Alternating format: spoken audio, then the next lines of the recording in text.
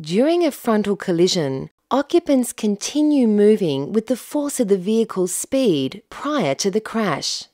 Known as inertia, this force can carry occupants into the steering wheel, dashboard, or windscreen, causing serious injury. The purpose of seatbelts and airbags is to safely stop the effects of this inertia and protect occupants from possible injury.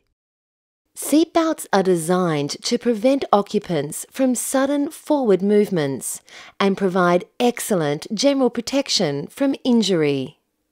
They also ensure occupants are in the correct position for airbag deployment. Airbags are designed to deploy only during moderate to severe collisions and can operate in different combinations depending on the type and severity of collision. The system usually comprises front, side, and curtain airbags. Front airbags deploy in frontal or frontal offset impacts.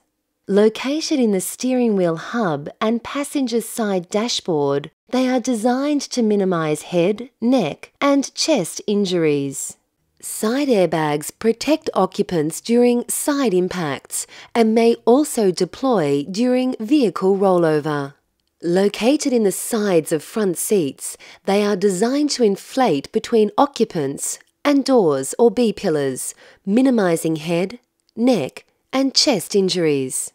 Curtain airbags also protect occupants during side impacts and may also deploy during vehicle rollover. Located in the roof lining between the A and C pillars, they are designed to cover windows, minimizing head and neck injuries to passengers in both the front and rear seats.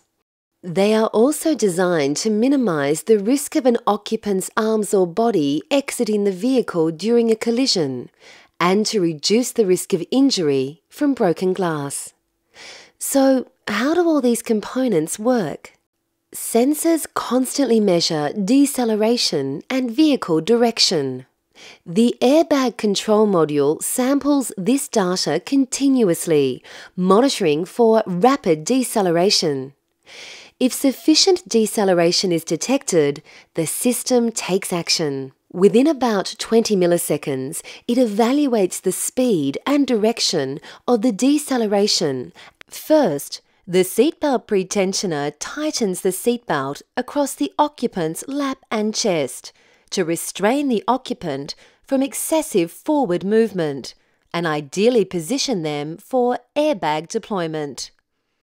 As the occupant's inertia drives them forward, a load limiter relaxes the seatbelt's tension in a controlled manner to reduce the amount of pressure on the occupant's chest. If the impact force is sufficient, airbags will also deploy at about the same time. In a frontal impact, a signal ignites a chemical reaction producing a rapid expansion of nitrogen gas, inflating the airbag within about 30 milliseconds.